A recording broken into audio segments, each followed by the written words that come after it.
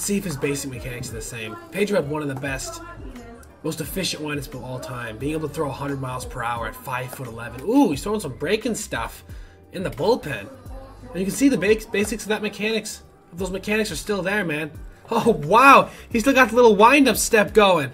I thought he might go from the stretch considering it's a charity game, but no. You know, he's throwing maybe 50% of what he can do in this game.